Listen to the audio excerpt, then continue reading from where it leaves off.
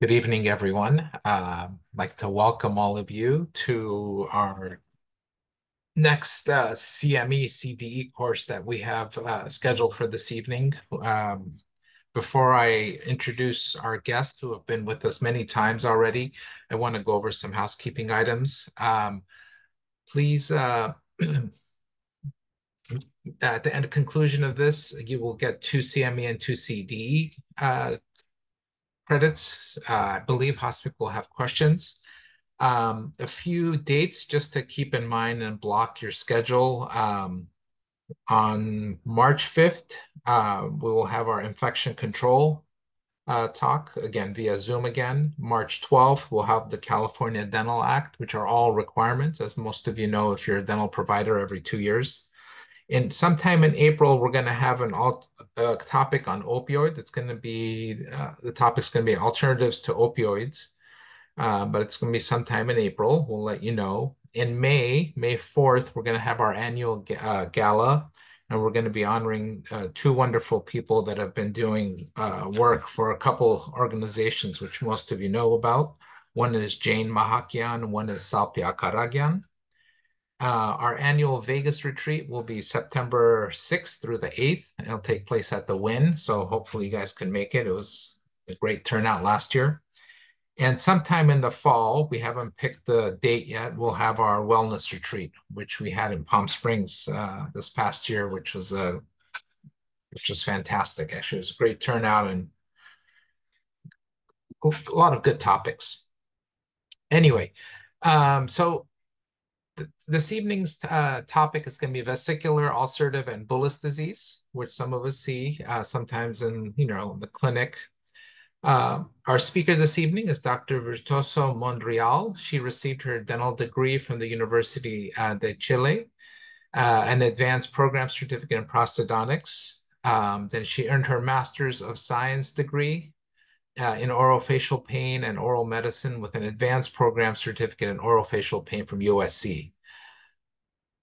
She wasn't done yet. She continued and went off to UCSF and did an oral medicine residency. Presently, she's on full-time staff at USC.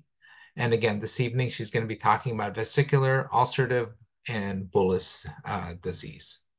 Without further ado, I'm going to hand over the mic, Dr. Vistoso Monreal. Thank you. Thank you for having me again. Okay, so let me share my screen. So,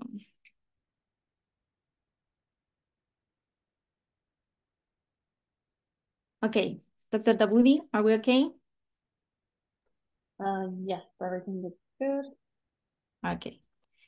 Okay, so good evening, everybody. Thank you for joining us. Many of us are coming back from work, so thank you for being here with us today. So the topic today is a little complex. When I was doing the lecture, I was like challenged for all the different diseases that you can find, different manifestations. So I tried to put the one that we see in the clinic like more frequent. So we're gonna like try to review the most that we can in this hour and a half that kindly the Armenian Association of Medical it's giving us for us today. So the topic is oral manifestation of vesicular ulcerative or bullous diseases. As Dr. Coutinho gave me the introduction, an assistant professor of clinical dentistry and director of the distant learning and telehealth department in the Herman Ostrow School of Dentistry. I have no commercial or financial disclosure to do. And just briefly, so you know who are you listening to today, I did my advanced certificate in prosthodontics in the Universidad del Desarrollo, my master's degree in Herman Ostrow School of Dentistry at USC. I did also my residency there in orofacial pain. And then I did an additional year and a half training in oral medicine at UCSF. I'm a board certified in orofacial pain, and also I'm a member of the board of director of the orofacial pain Society, and I'm a member of the American Academy of Orofacial Pain. I am a member of the Oral Medicine Academy, and I'm co-director of the pain medicine program at the Keck School of Medicine. So many stuff. So I have the advantage to see many patients with several conditions. Most of them are systemic patients that has systemic conditions. So that's what I'm trying to bring today, like all the variety of patients that we can see in all the different conditions that this patient can present, and how we see it in the oral mucosa. So how we're gonna review that? I put it like when we first started this option to do the lecture, I said like very strict and structured topic, but I tried to put everything together in the slide in the way that it would be easy for you to understand the different topics. So the first part, we are gonna go for introduction to autoimmune and immune-mediated diseases to understand the different kind and what is the difference between these two, and how they also the similarities. Some of the clinical presentation, of course, I'm gonna focus on the oral cavity, and some of the histopathological features that are important to distinguish between each other, and the differential diagnosis. That's why it's important to know to actually do the proper therapeutic approach and treatment. So when we talk about when we talk about autoimmune diseases, everything that you look in the literature or in internet, you will find this chart is like the first chart that you actually figure that you will find when you just put in Google autoimmune diseases. So as you see, there is nothing about oral manifestation. So they say the autoimmune diseases are mainly a result from the dysregulation of immune process and pathway that make that your immune system respond abnormally. This results in pathological damage of different tissues. But in this chart, you see that there is nothing, no mention about oral manifestation. So that's why we are covering today. The combination of environmental and genetic components are a risk factor. But as you see, they say, okay, the symptoms could be myocarditis, skin rash, impaired visions, pulmonary fibrosis, joint pain. There are several organs that can be affected: the spleen, the bone marrow, the lymph node. The lifestyle of it's a huge component. Hormone influence also, environmental factor. But again, there's nothing mentioned about the oral manifestation and oral lesions. So to understand what are the probably oral lesions that we can see, how we call what we call lesions of this or oral manifestation of these conditions. Well, we need to understand the difference between different presentations. Like first, the vesicle, what we call a vesicle, what we call a bulla. When we say that it's an ulcer, how we distinguish between these two or the three different terms, and what is the erosion. So a vesicle, like you see in this sketch diagram, is like a fluid field elevation. In some book or in some author, we say that less than 5 millimeters, others say less than 1 centimeter, but it's like when we call like a vesicle, a fluid field elevated lesion, small. Then we have the bulla is a little bigger, more than 5 millimeters or 1 centimeter. And then we have the ulcer that is actually happening when this the bulla breaks, and it could be presented as well as a well circumscribed, sometimes depressed lesion with some epithelial defect, and you will see the yellowish around, that is the fibrin clot, and given this color appearance. And the erosion at the end is like the red lesion is often caused by the rupture of this vesicle or bulla or trauma. So it's important to know the difference, because some of these manifestations will start as a vesicle, other you will see only the ulcer. You will not see in the clinic the vesicle because it's very fragile. So you will see either the ulcer or the erosion, but that doesn't mean that it wasn't a bullous before. So it's more like the patient tells you that they feel like a balloon in the mouth.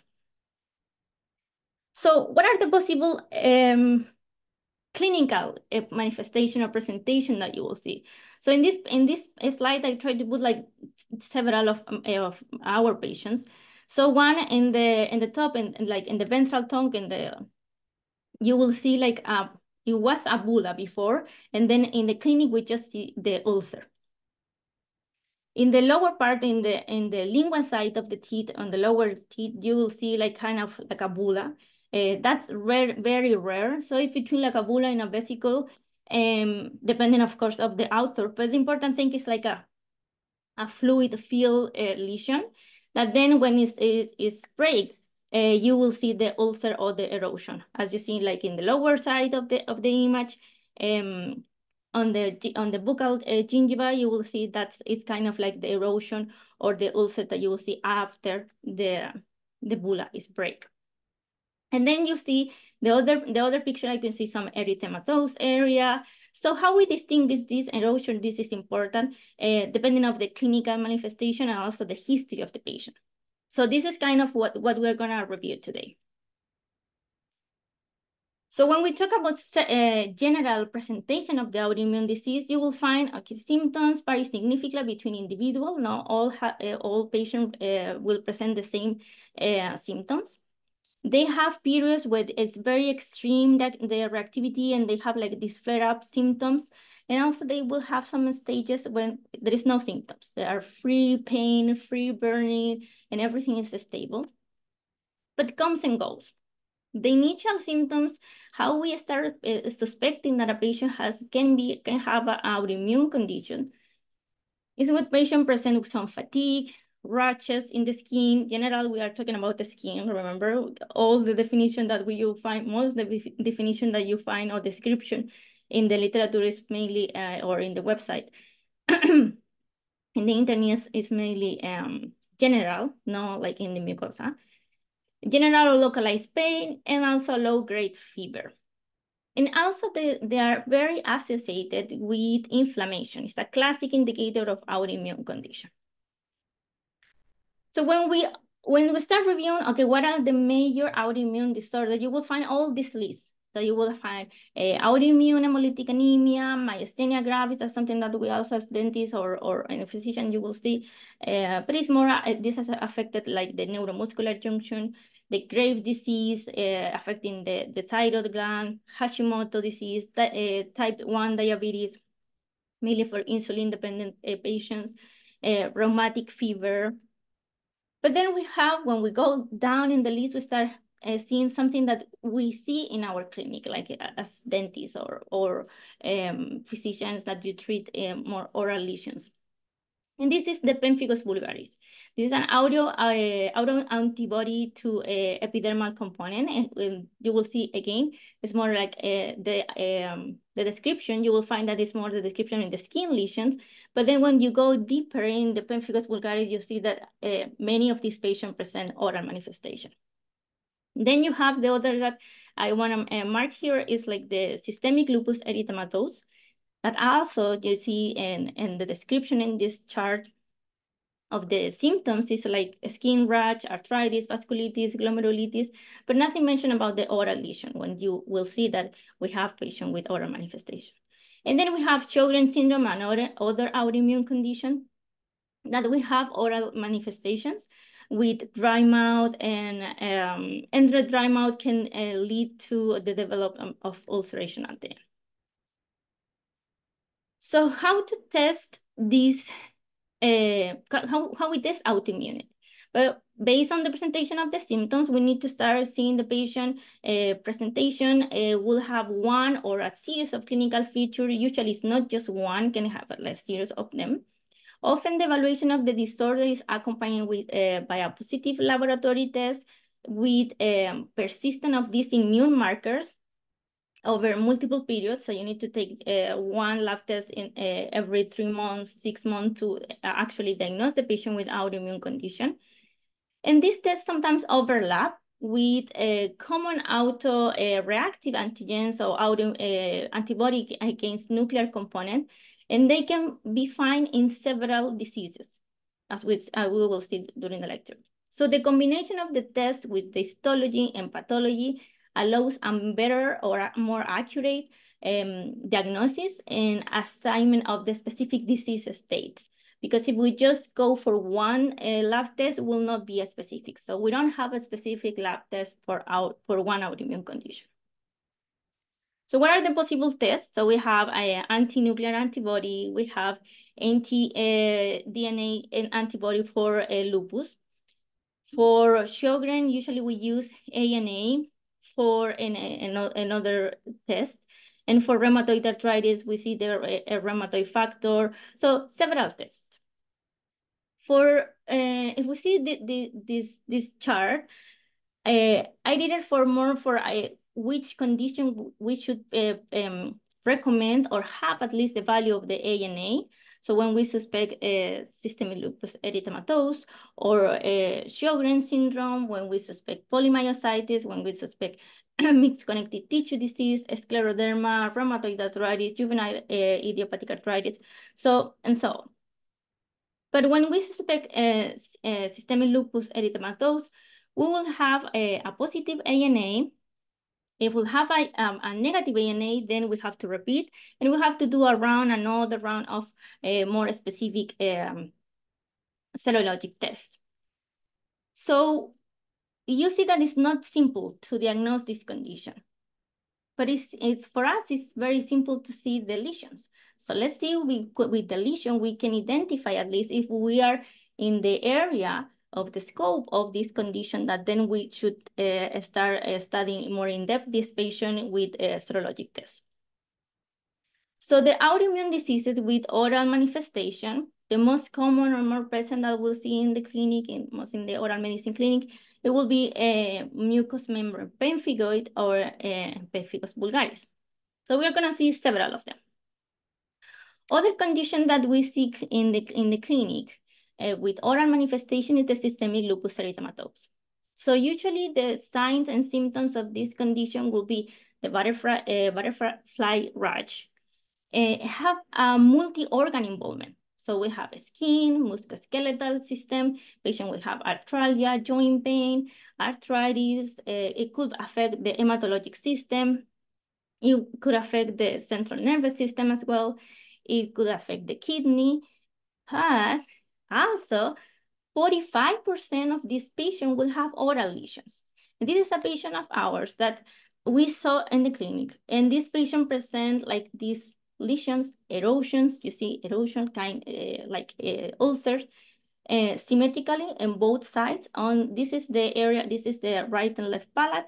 So this is the area between the vestibule of the right and left side. So it's very symmetrical representation.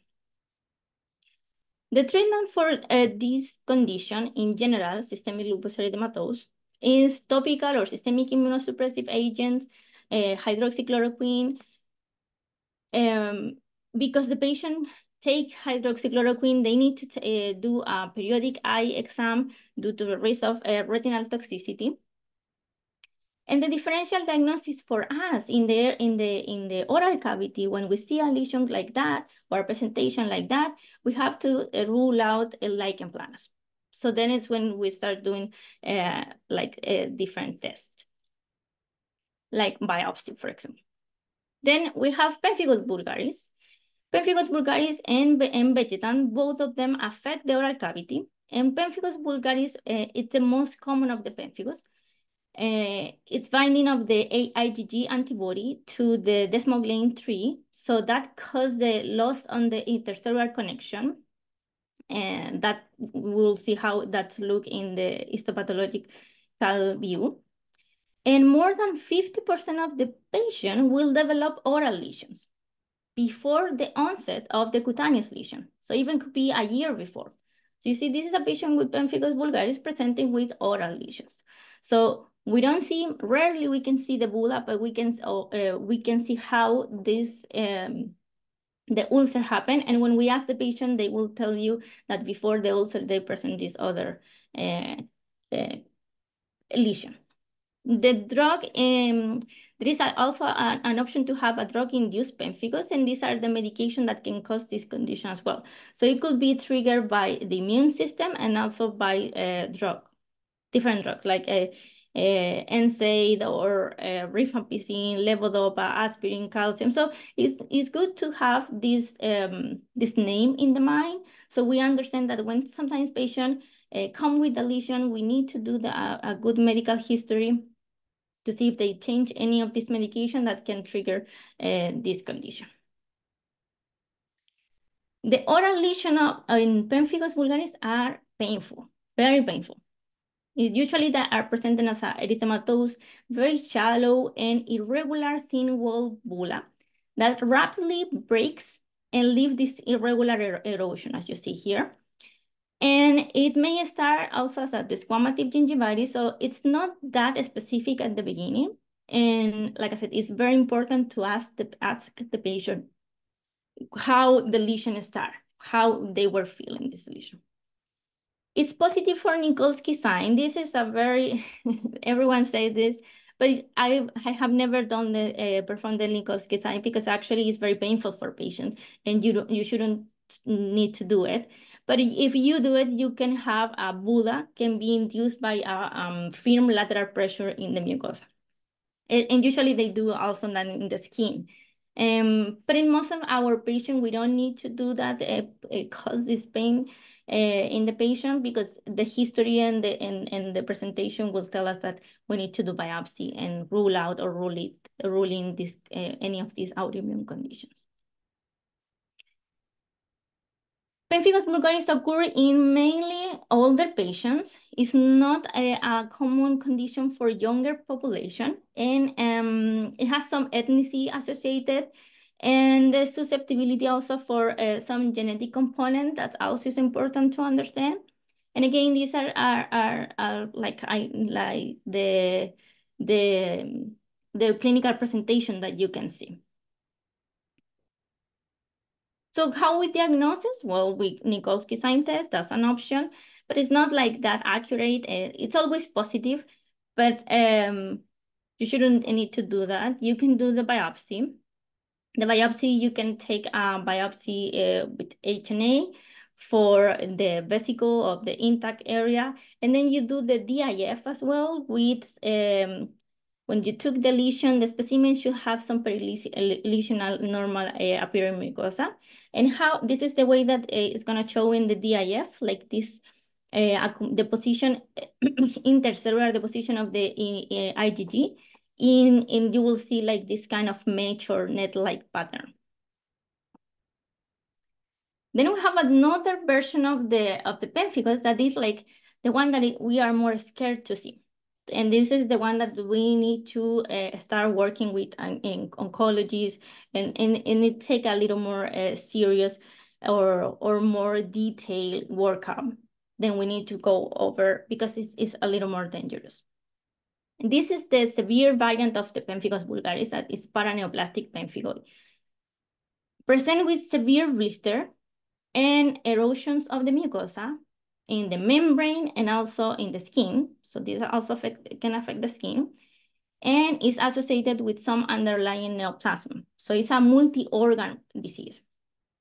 And here in this picture, I cite this Castleman disease and paraneoplastic pemphigoid because it's very associated with this disease, so that affect the lungs. The non-Hodgkin lymphoma can be present about 42% of the patients. Also can be associated with chronic lymphocytic leukemia, with Castleman's disease as well, sarcoma. Thymomas is also frequent, like 6% of this patient. It could have this pulmonary involvement. And again, it's for an adult condition. It's more seen after 45 years old. And the treatment is similar than the pemphigoid, any autoimmune condition, immunosuppression. But the difference is we are suspecting here some malignancy, and we need to rule out a neoplasm in any part of the body. So we need to send patients for most of the time for oncologist treatment. Then we have another version that is more associated with some GI issue. This is the pemphigus vegetans. So it's the benign variant of pemphigus vulgaris. The oral lesion are ulcers, but this is a little more dirty kind of appearance, has this purulent surface, and may present as a cobblestone appearance. The oral lesion with associated inflammatory bowel syndrome is what we call the stomatitis vegetans. And it could be present in Crohn's disease on ulcerative colitis. The treatment is the same because it's an autoimmune condition, so we'll see in detail how the different medications that we use for these conditions. But the management and sometimes the first sign, again, is in the mouth. So the treatment, the oral lesion, mainly we can treat it successfully with topical steroid combined with systemic therapy to bring the disease under control. We also use other immunosuppression for patients that are not controlled with topical medication, like mycophenolate mofetil, some prednisone, rituximab, biologic, etc., for more long-term remission, and for severe cases when they are not responding, even the oral lesions, sometimes they don't respond to topical and we need to send for systemic medication. Usually we work very close with dermatologists and rheumatologists in this kind of autoimmune conditions. So the differential diagnoses are very important to understand because it clinically can look very similar to herpes infection, to candidiasis, lichen planus, mucous membrane pemphigoid, erythema multiforme, and recurrent aphthous stomatitis. So it could be, and you will see that these lesions appear during all the presentation for all these different conditions, because this differential diagnosis, it's very similar in all, the presentation is very similar in all these conditions. So how we distinguish each of them, we're gonna see during the presentation. So mucous membrane pemphigoid, what we call MMP, it's more associated with an antibody directed against the proteins, but this is happening not intercellular, it's happening the problem in the base membrane zone. And the problem with here, it's causing this subepithelial split, and then will cause the formation of this vesicle and scarring.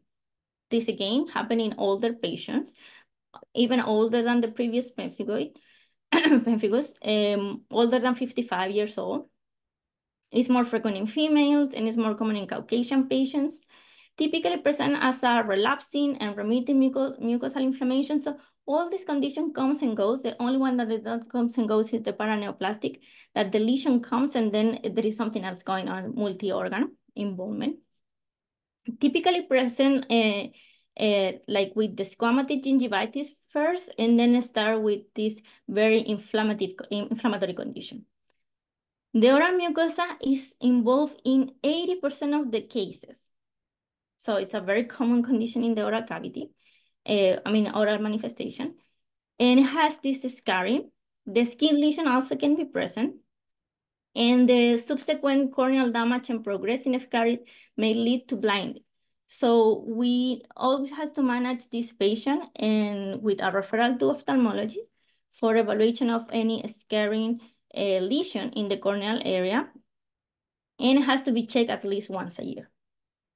And this is the oral manifestation. You see, like gingival inflammation. It could also cause some pus coming out from the gingiva, but if patient go for perio maintenance and it's not getting better, so then we need to start thinking in something else. There is something else that is happening that is not associated just with plaque, because the inflammation, as you see, is not correlated clinically with the amount of plaque that you see in the teeth.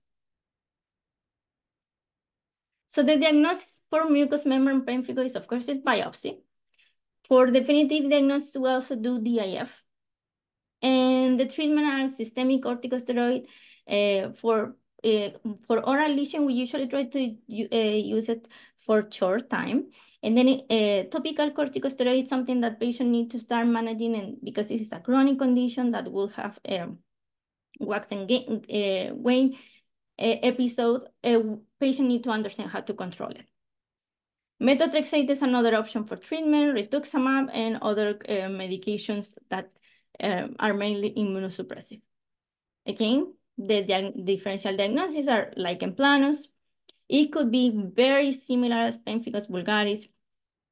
Erythema multiforme also is, it's not that similar, but it can have some inflammation when it started. And also some drug reaction can cause a similar reaction presentation in the gingiva. So as you see in this chart, The different clinical manifestation of each of these conditions, many of them we review, are the pemphigus vulgaris, the most that has associated gingival inflammation. Then you have the paraneoplastic pemphigus that also has like involvement in the skin, the bullous pemphigoid, the MMP, and how they look clinically. It's similar, like this ulcerative. Paraneoplastic has also this necrotic kind of lesion. But the DIF of histology is the thing that it actually distinguishing between the pemphigoid and the pemphigus. The pemphigus will have this kind of net presentation because it's intercellular, the accumulation of the IgG. And then in the pemphigoid, you will see that it's more the concentration of the IgG is in the basal membrane zone. So that is how we distinguish finally, because clinically it could look all very similar. What treatment options are available for these autoimmune diseases? Steroid, calcium inhibitor, mTOR, the DNA synthesis inhibitor, and also biologic. So very quick, how we distinguish the different corticosteroid available that we have for this patient. We have a hydrocortisone, fluoxetine, and clobetasol are the most common steroid that we use for this oral manifestation. Usually we use it in the formulation of ointment or gel. We could use it also as a solution, but it's more rarely to find. And when these conditions are so severe that sometimes patient is in a lot of pain, we need to go for systemic medication, and we usually go for prednisone. Prednisolone is another option. We can also do a short time of metro dose pack. And when the lesions are so widespread, we can use dexamethasone rinse, so patient can rinse and not swallow, like spit out the solution, and that will help a lot to reduce the inflammation and to treat the lesions. So you will have very good benefit of this with this treatment. But all the why we always try to be not that close with systemic steroid? Well, because they have some adverse events, some side effects. One of the adverse events are the osteoporosis. The glucocorticoid-induced osteoporosis is the most important potential complication of the long-term use of this therapy. The osteoblast formation is decreased, and the apoptosis of the mature osteoblast is increased. So we'll have more prolonged life and survival of the osteoclast. So the osteoporosis is something that is gonna happen, and this is gonna is something that we don't wanna. We are having this patient with all patients with this condition.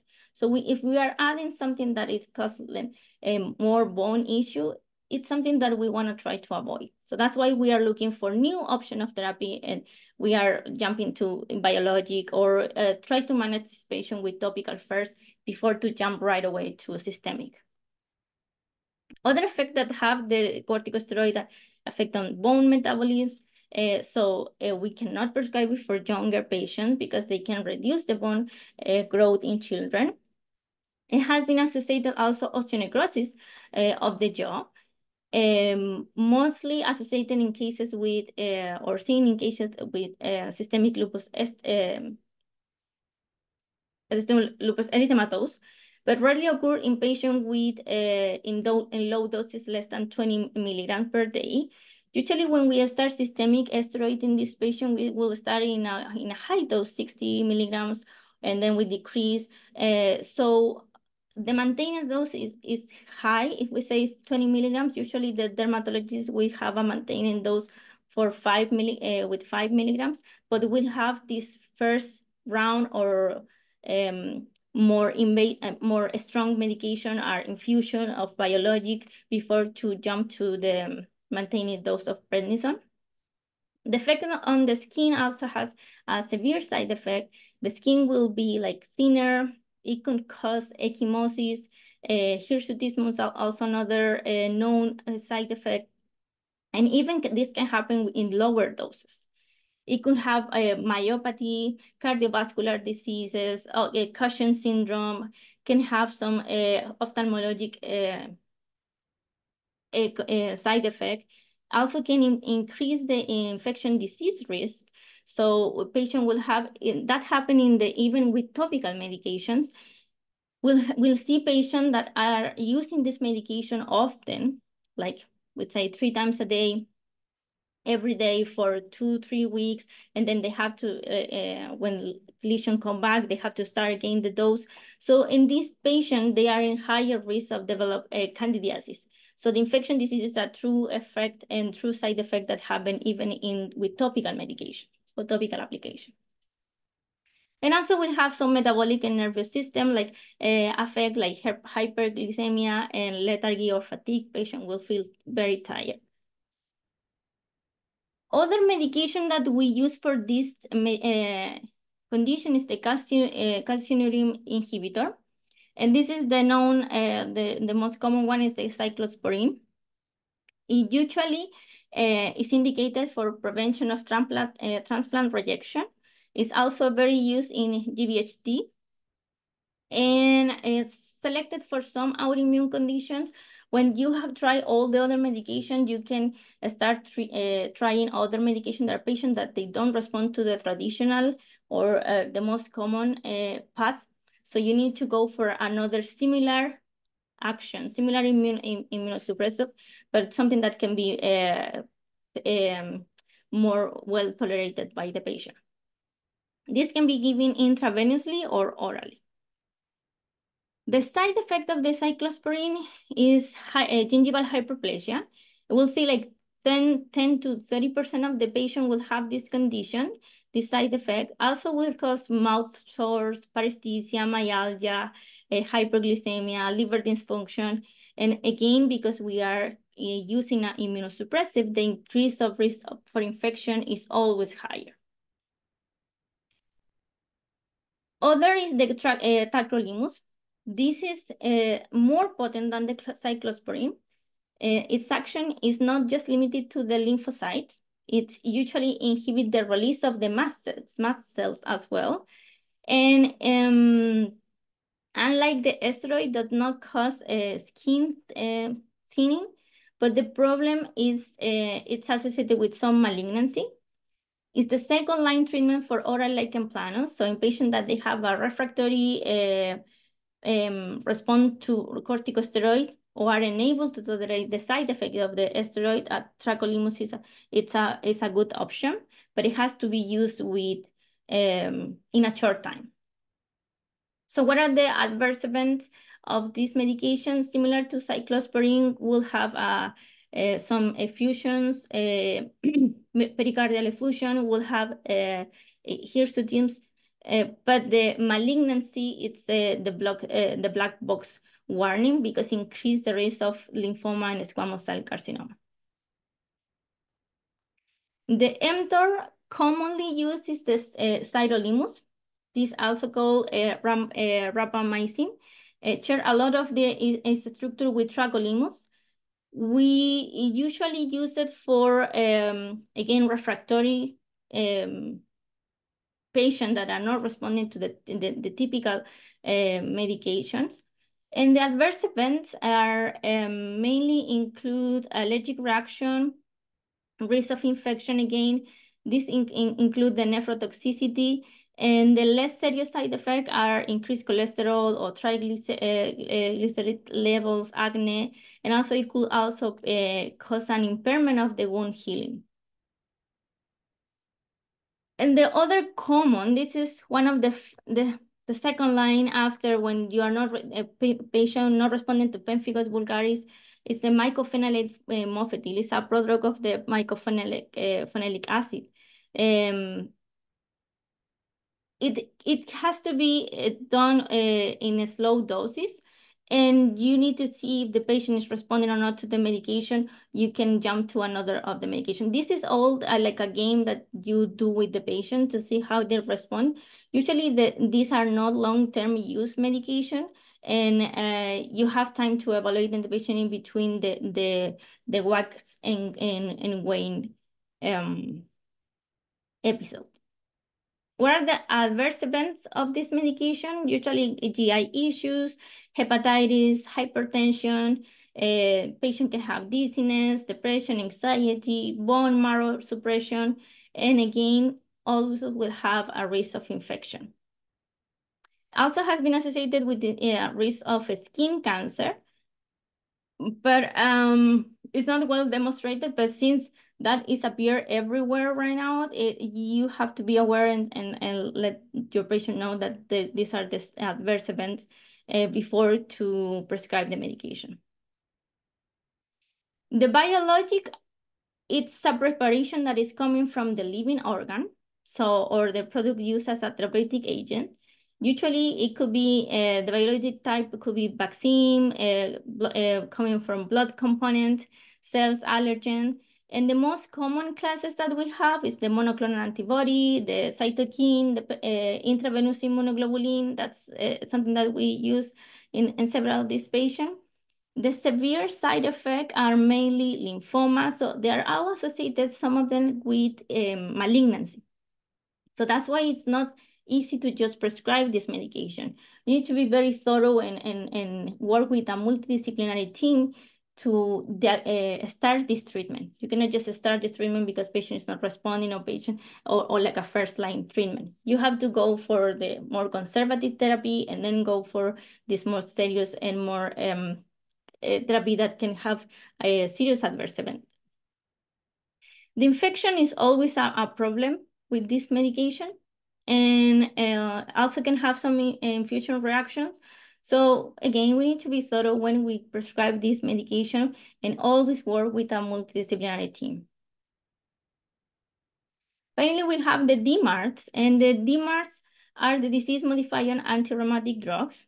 Acts targeting the cytokine, non-specific immune suppression, or T cells or B cell activation, and are potent drugs that suppress the immune response by blocking the synthesis and interfering in this critical activity in the inflammatory cascade. So when you see the list of the DMARD, you will have the methotrexate, hydroxychloroquine, azathioprine, minocycline. So usually when you go for oral pathology book, you will find that all this list is coming in the therapeutic option for all these autoimmune or immune mediated diseases. So again, we start DMARD when they are not responding to the traditional medication or treatment, and it has to be with all monitoring of and monitor blood tests, and we'll see what are the recommendations to start DMARD and to maintain a patient in DMARD. And that's applied for all these biologic or all these more serious therapeutics approach. We have the TNF blockers, we have the IL-6 receptor antagonist. So anakinra is also very common. The rituximab you will see a lot, even for rheumatoid arthritis. It is a very common medication. So before starting a DMARD, there are some considerations.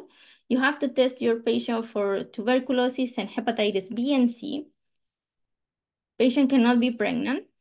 And while keeping the medication, the DMARD, it has to have the patient a regular blood test to check including the lipid levels, imaging test to check on the effect of this medication on the joint, and always be monitoring the adverse events like patient lost weight, because cause loss of appetite, nausea, diarrhea, abdominal pain. So you need to think that we are providing a patient an immunosuppressive medication. If the patient is immunosuppressed already or patient is with cancer treatment, this can be, it has to be monitored very well because we don't want to have the patient with low response to other treatments. the reactivation of tuberculosis is a very important consideration. Also, reactivation of herpes zoster, reactivation of hepatitis B and C. That's why we need to do this test before, and can have increase of cholesterol levels. So that's why we need to always check the liver function as well, and the risk of blood clotting. So let's have a break now. And if you have any question, I don't know if Dr. Dabudi is around. Any question? No. So we have only one question. So what is the pathophysiology behind the calcium channel blocker induced hyperplastic, desquamative gingivitis, and erosions? So it's probably that's more of the medication causing the hyperplastic. Yeah. Yeah, so it's not the calcium channel blocker that's causing in this. We are talking about calcium inhibitors. Yeah. So it's another mechanism. And the calcium channel blocker, it causes gingival hyperplasia. The calcium inhibitor also causes gingival hyperplasia. The erosion is, again, we are causing this immunosuppressive in all the cells. So it's very common that all this medication can cause this erosion. And even when we are using to treat this erosion, you will see in the side effect or in the adverse event that they can even induce pemphigus vulgaris or induce these autoimmune conditions. So yeah, it's kind of a challenge because you are trying to treat something and then you develop something similar, and it's a balance. That's why I always encourage to try and work with a multidisciplinary team to regulate all these medications. Yeah, so yeah, all the medication, it depends on their group and what the type. Not all the calcium channels also, they are causing this hyperplastic, but there are specific ones, and there depends on the mechanism of the action, how they are doing to the body, it can cause all this. The other question we have is colchicine being used. Yeah, colchicine being used.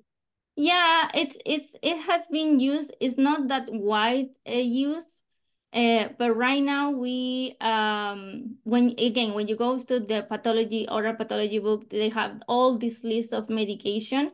Colchicine is more used for oral lesions that has associated some GI issue, like a Behçet disease, or kind of with other mechanisms that we are treating. But no, for the autoimmune conditions, it's not that well used right now. And because we have this biologic or this other option, it's an option, but no for this kind of autoimmune condition. Maybe for Behçet or Crohn's disease. So one more question. There is no question. So, but maybe we can explain if they want to do the biopsy. Do you recommend to, because you said the IF and also where they should send, or how many biopsy, the places that they have to do biopsy, what they are looking for, the area they have to do biopsy, because these lesions, most of them, they are very fragile, so they have to be careful. And any recommendation to do a better biopsy for the pathology? Oh, yeah. So definitely, yeah. So when you have this lesion, it's very hard to find a good place where to do biopsy, because you will see all ulceration. When you send to the pathology an ulcer for biopsy, that's what you are gonna have as return. Like your biopsy report will say ulcerative lesion.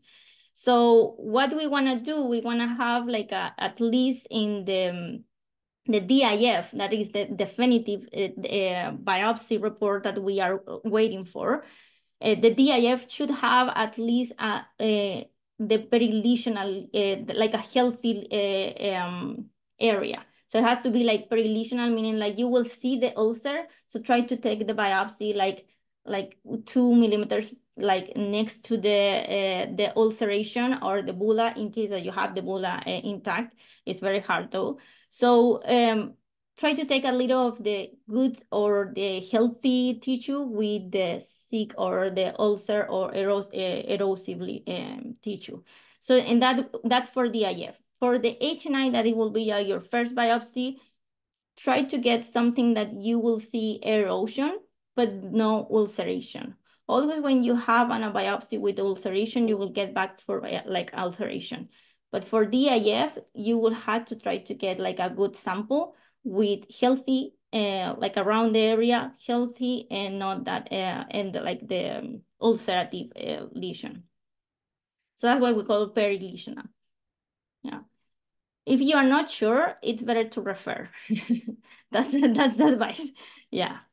It's the same for us. If we start managing the patient, and if the patient is not responding as we expect, or if patient is having other systemic like a presentation, like fatigue, like we will not just keep in the patient with topical steroid or mouth rinse or gel.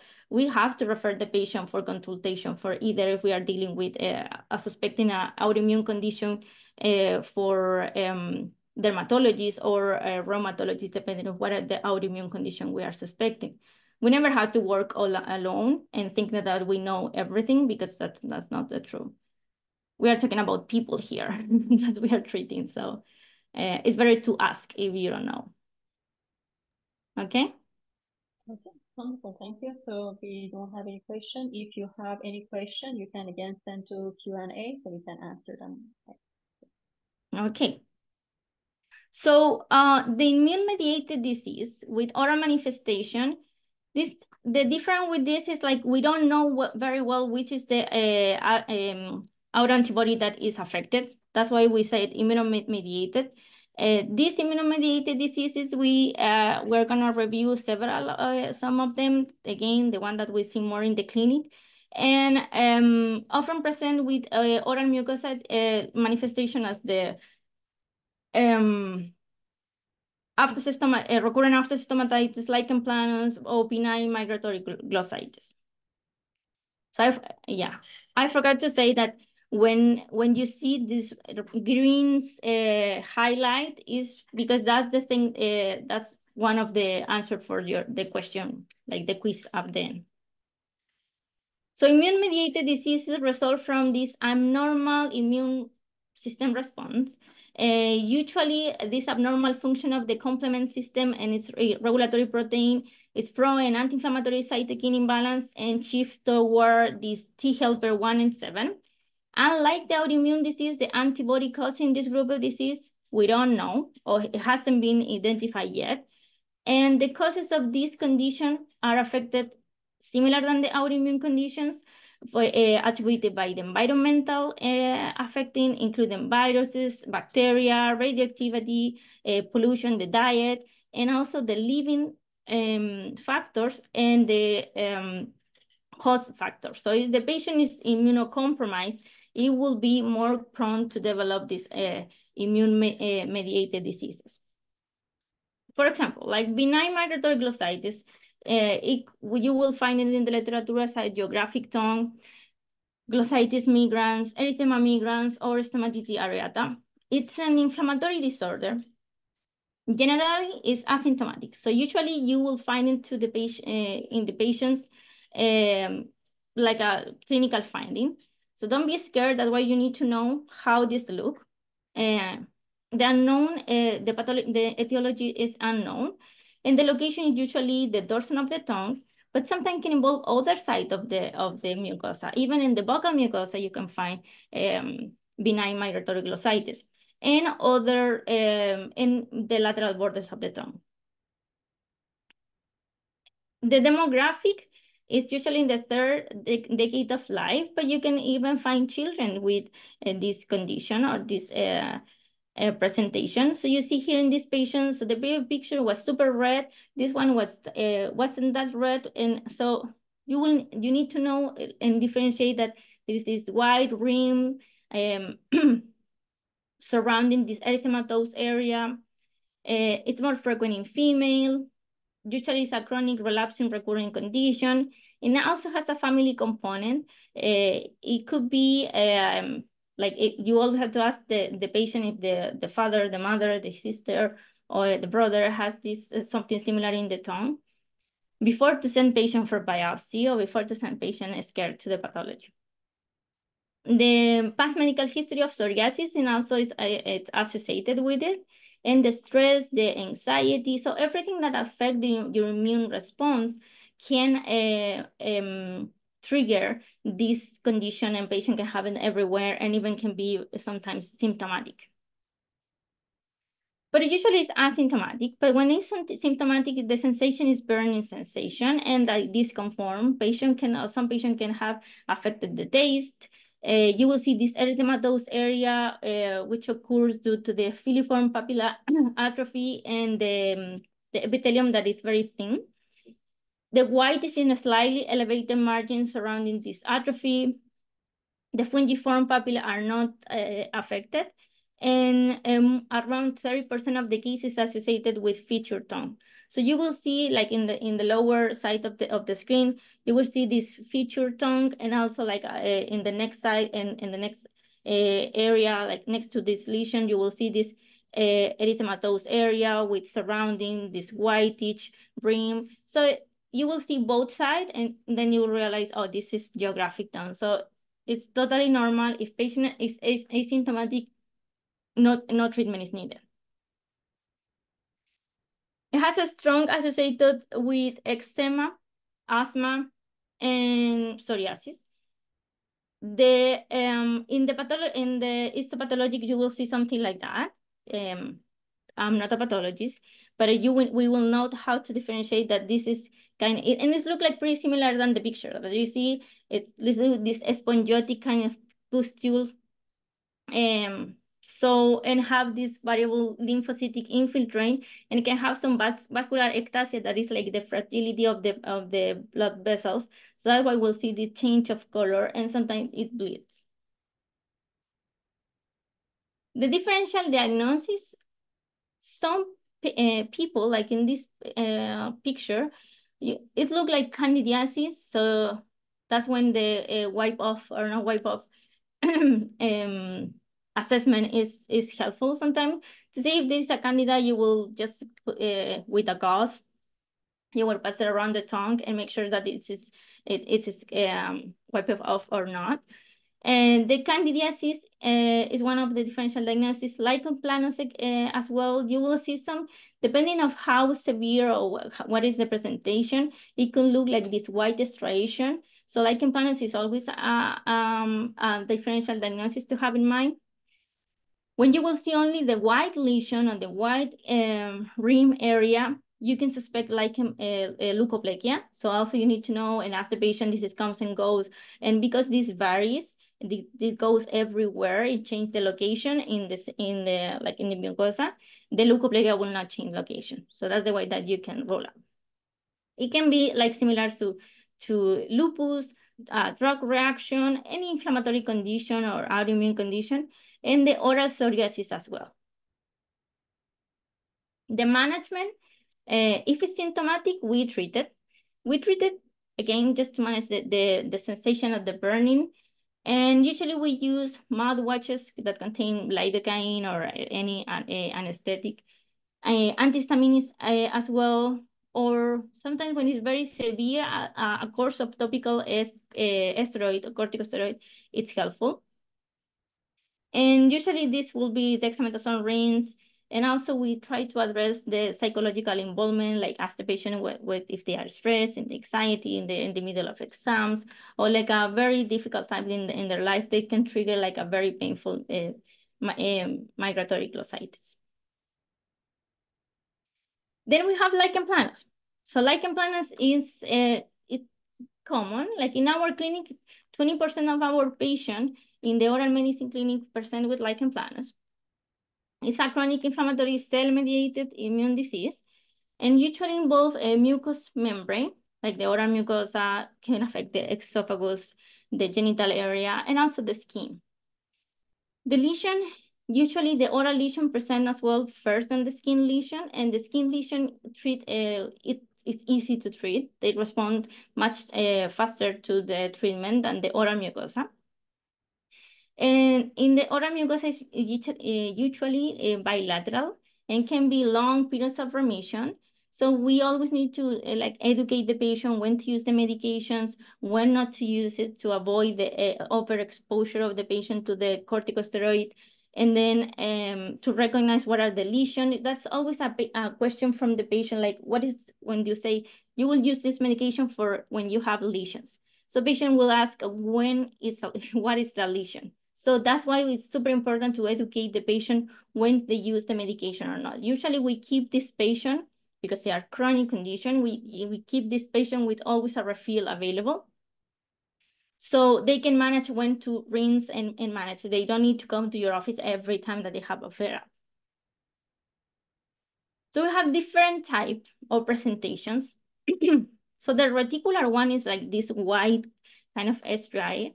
It usually, when it's in that presentation, is asymptomatic. And we have the other presentation that the erosive or ulcerative, that is most symptomatic. The plaque-like, that's the one that we see here in the tongue, in the dorsal tongue. And the erosive and ulcerative is the one that we have to take care of. It could be very painful. It could be this burning sensation, and sometimes it's so severe that some of the medication we review, we need to treat it. We need to find. So the reticular is white striation of papules that are not usually painful, and the buccal mucosa, ventral, dorsal tongue, lip mucosa, and gingiva. The erythematous is more painful, usually start as the squamative gingivitis, so that's what we see here. So this reaction also can cause by a drug, so lichen reaction is another presentation similar than the squamative gingivitis. So we say the squamative gingivitis is like a sign of something, an inflammatory condition, autoimmune condition is going on. Ulcerative or erosive lichen planus is more painful, and usually will have this yellowish around because we have like this ulcer. And so we'll see these yellow fibrin membranes, and it will look a little uglier. And this is the one that we sometimes have to rule out that it's not pemphigus. So it can look similar to PV. And we have this other clinical manifestation of lichen planus that is mainly after the inflammation resolve. So we call post-inflammatory hyperpigmentation. So you will see these lesions that were used to be like inflammatory lesion, and then it resolved. But patient will have this like post-inflammatory pigmentation. It's not like the ethnic hyperpigmentation. It's after this inflammatory condition. And then you have also this atrophy of filiform papilla that is more the plaque-like. There is some different type of know and follow our patient with lichen planus. So there is like the scores. So you see it's more reticular, atrophic, ulcerative. So these scores are mainly for us to follow and to to evaluate how patient is responding to treatment. So we make a score every visit to see if the patient is responding or not to the medication. Lichen planus also can be have some involvement in the skin, like 10 to 15% of the patient will have some skin manifestation. Genital lesions are also frequent. The presentation of the genital lesion, patient, of course, rarely will see the lesion, but will feel the sensation of burning, and they usually go to the gynecologist to see if they have any other like infection. Usually they are mistaken for candida or fungal infection. So, and they don't respond to that treatment. So usually they respond really quick to clobetasol in the genital area.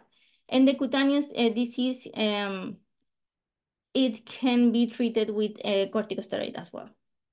So these are some of the manifestations in the patient that we see. Histopathological, as we see, we will have this esquamation of the basal cell layer. We will see this band infiltrate, a lymphocytic band area of infiltration of lymphocytic cells. And the lesion may be parakeratotic or hyperkeratotic, and you will see the acanthotic or atrophic. So it's very, it has these three very characteristic presentation in the histology. So for a good oral pathology, will not mistake for oral lichen planus. And in the DIF, because we usually, when we suspect this lesion, we go for DIF as well. So you will see this linear or chaggy fibrinogen, and this also, the pattern is more located here in the membrane and the basement membrane zone, and the IgM positive for this colloid and membrane in the basement membrane is also like a positive for lichen planus. So the DIF will confirm that it's lichen planus, is the pemphigus or the pemphigoid. The differential diagnosis, chronic graft versus host disease, lichenoid mucositis, lupus erythematosus, MMP, pemphigus vulgaris. But also, it's very, very important to understand another rule out that very important that we need to do, that is the epithelial dysplasia. So they can look similar clinically, but we need to understand the difference. So the difference, it's in the lichen planus, it's usually symptomatic. The oral lichen leukoplakia will not have these symptoms, but usually is unilateral. The option for bilateral, it will be more the proliferative verrucous leukoplakia. That is not the case of lichen planus, and we need the biopsy to actually rule out. So the treatment, it could vary. We go for systemic to non systemic. There's no systemic, we just follow, but we need to identify that it's actually lichen planus. Sometimes we do biopsy as well, even when it's not symptomatic. We have to do biopsy to have the baseline. And again, we have some cases similar, and they look like similar to oral leukoplakia or oral epithelial dysplasia. So in order to avoid possible malignant transformation, we need to make sure that we do biopsy. The symptomatic, the first line will be topical steroid. We always start in the oral cavity with topical steroid. In the oral cavity, we use fluocinolone gel, ointment, or clobetasol gel or ointment, and dexamethasone rinse. And then if patient is not responding, we jump to the second line of treatment. That will be the systemic steroid. And then if we don't respond to that, then we go to the systemic immunosuppressive agent, the mycophenolate, mofetil, or then if we is not responding to that, we can go to the calcinurium inhibitor agents. Oral candidiasis has been noted in 11 to 45% of these patients with oral lichen planus treated with topical steroid. So when you have a patient with chronic condition and chronic use of this medication, you should explain the patient what are the symptoms or the possible presentation of this overgrowth of candida, and prophylaxis dose of antifungal medication could be an option if patient is immunosuppressive. And then if we suspect that is a candidiasis around, then we should prescribe in combination steroid and nystatin solution, for example, topical medication as well. Another immune-mediated disease is an inflammatory and presenting with this ulceration. And like you see in the picture, erythema multiforme, it presents very similar to the pemphigus vulgaris. But the erythema multiforme, the presentation is different. It's not like a chronic condition. It's a very acute condition. Patient will have severe pain. We cannot, patient cannot eat correctly. So we'll have losing weight, fatigue, dehydration, because it's very, very painful. The demographic is younger patient. So this happens usually in patient 20 to 40 years old. And it's self-limited, but it's very painful. So even when it's self-limited, patient needs to be treated. So we need to start patient usually in steroid. The oral lesions are present in, could be ranged from 25 to 70% of the patient. The clinical feature is very painful. You will have erosion and lesions, ulcer, like these very ulcerative lesions in all over the mouth, including the lip, not just the oral cavity. We have a different type, like minor type is less than 10% of the skin is affected. And then we have the major type that is more extensive skin involvement with mucous membrane affected. And then the chronic or recurrent oral erythema multiforme, this affects the oral mucosa only and not just the skin. So we have we did this report with Dr. Dawoodi here. This was a patient with HSV, history of HSV, caused erythema multiforme, and then he has a recurrence after having COVID. So this could be the presentation, very severe, very painful. A patient will call you to your cell phone to get medication right away. So this patient needs to be treated right away with systemic steroid. So it has to be like a very potent first dose, like at least like a week of steroid for patient to calm down and manage the pain. The differential diagnoses are like always lichen planus, contact lichenoid hypersensitivity. It could be Stevens-Johnson syndrome, and also like pemphigus vulgaris, right? And the management in mild cases is managed with topical analgesic. Sometimes you just need lidocaine or dexamethasone rinse, antiviral medication. But in more severe cases, we have to go to systemic. And for patients that they know that they have this reaction every time that they have a HSV flare-up, a prophylaxis dose of cyclovir or valacyclovir for prevent recurrent disease and help to also establish the diagnosis, because it's so severe that we need to understand and know how to treat this patient, and the patient need to recognize. So always comes all this condition with education. So these patients are always very knowledge in all their symptoms, because it's helped a lot to treat them successfully. The erythema multiforme will have more hypersensitivity reaction. It's very associated with HSV. Usually you will see this target lesion, and that you will find in all the oral pathology books. It's self-limited, but the Stevens-Johnson syndrome is a hypersensitivity reaction. It has a strong associated with HLA haplotype. And the problem with this is has associated with malignancy.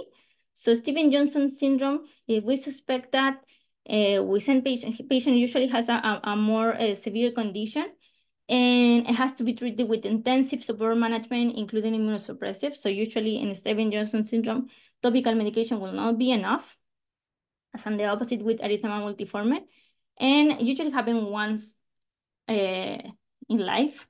Erythema multiforme will have more recurrent episodes, and even more if it's associated with HSV. So finally, we are almost done.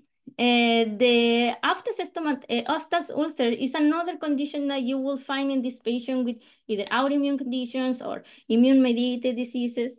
So the Aphthous ulcer could be very, very painful as well, and we need to know how to recognize them. So we have the idiopathic Aphthous ulcers, and we have also the Aphthous-like ulcers, like can be infections ulcers, could be secondary to autoimmune blister disease, could be secondary to erythema multiforme, like similar that we saw, or could be ulcers from malignancy. So we have reviewed some of them already. So we are gonna go now finishing with idiopathic recurrent Aphthous stomatitis, the infection ulcers, and the ulcers from malignancy. So the aphthous stomatitis is usually immune-mediated and family history, no viral infection. It's very painful.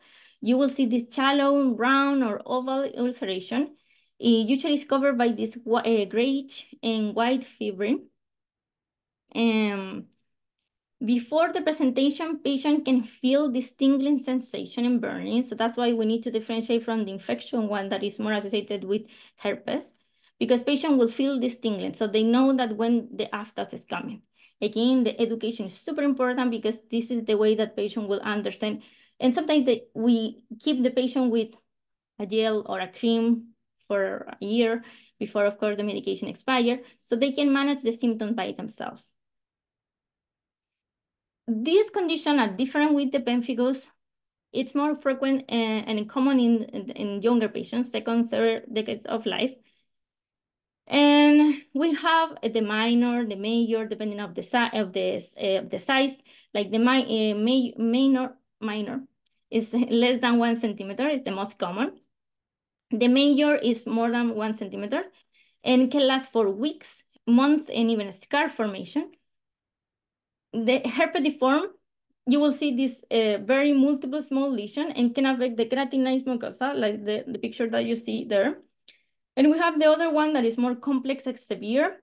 It's a very debilitating chronic pain, like the lower picture. Usually patients that have this condition, they also are immunocompromised, so they will have ulcers in all the mouth, and usually they don't have a period without ulcer. So they will have constant ulcers everywhere.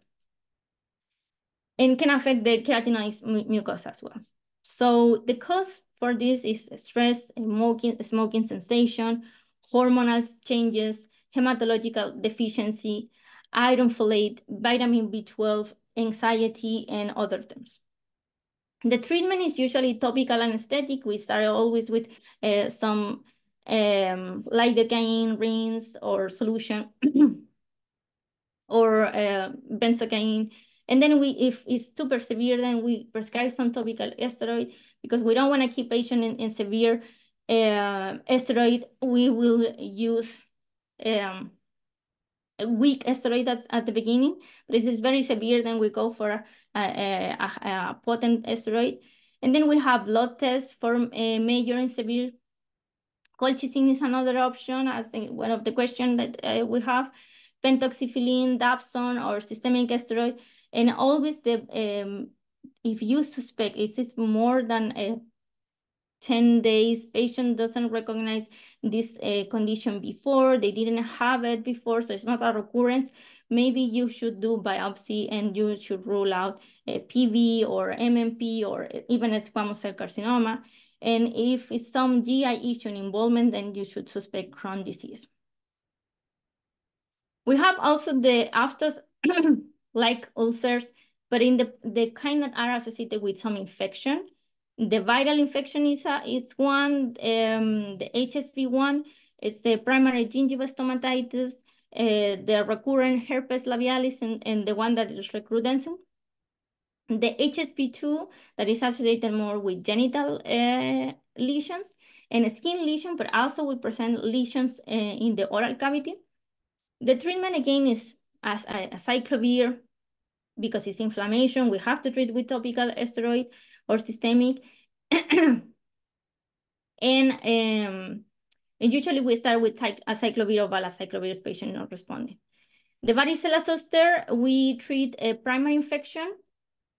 It's the varicella, the chickenpox or reactivation, herpes zoster, shingles. The complication for the viral infection, remember the Ramsay-Hunt syndrome, may present with Bell's palsy and blister on the external ear and also some dysgeusia. We have the other infection disease, and this is like more out of the scope of the lecture, but I just want to show you the different blister and different aphthous-like ulcers. So this is the Coxsackie that has the hand, foot, mouth disease, or the hair pangina in children. This is affected more in children. So you see that the autoimmune condition is more like in older patients. The kind of aphthous-like ulcer with the infection disease is more like in younger patients. In the case of fungal infection, it could look like ulcers as well. So this is like a patient with candida and will have ulceration, like you see some redness, erosion. So you can have this condition not just one at the time. You can have both of them at the same time. And this is like how it looked like a patient after treat with a patient has like inflammatory condition, we treat with topical steroid, and then you have this overgrowth of candida after treatment. The bacterial infection, you need to recognize if it's, of course, the syphilis, it's a after-like ulcer. So we have after-like ulcer with viral, bacterial, and also fungal. And then you have to remember that you always need to rule out malignancy. So any lesion that you are not sure what is happening, patient doesn't have a history of happening before. This is not a comes and goes lesion. It's a lesion that continued there. It could be painful, no painful, it's very deep. A patient, it's in an area that the trauma actually is hard to have a trauma there. So always be suspicious. And it's better to refer the patient when you don't know, but you always need to rule out that it's not dealing with some malignancy. So what is the take-home message? So these lesions are very similar clinically. So it's very challenging to know which one it is. But you need to know like all the features, keep it in mind, see if they respond to some treatment. If it don't respond, then you need to think in something more serious and something more systemic. You need to talk with your colleague. You need to work in a multidisciplinary team so you can manage this patient properly. As we reviewed today, some of them can be associated with a high risk of cancer, malignancy. So we are dealing more just with pain. We are dealing also with the life of our patient. So it's important to identify the differential diagnosis and the correlation of the clinical finding, diagnosis test for the accurate diagnosis and management. And finally, I want to invite you to our program. We have several programs in the Ostro online department. We have community oral health, geriatric dentistry, orophacial pain and oral medicine, master and certificate, oral pathology and radiology certificate. We have the pain medicine and pain science master and certificate. So we have several programs that we are building. We have done this for years, but we are trying to grow every day and learning from our students. Many of them are here today, so I'm glad to see them, all of them here. But anyone that has any question or it's interesting and know a little bit more of this, any of this topic, I'll be super glad to answer your question. So this is my email, and for any more information of the program, this is the email for the program. And yeah, I think that will be it. Thank you.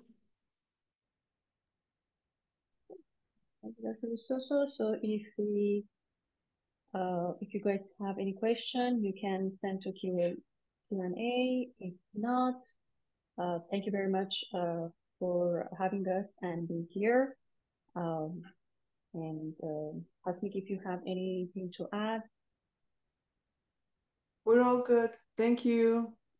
Okay, thank you very much. Have a wonderful night. Thank you. And don't forget, if you want your CE, you can go to the links, and that's going to direct you to the questions, and then you can get your CE. Thank you. Have a wonderful night.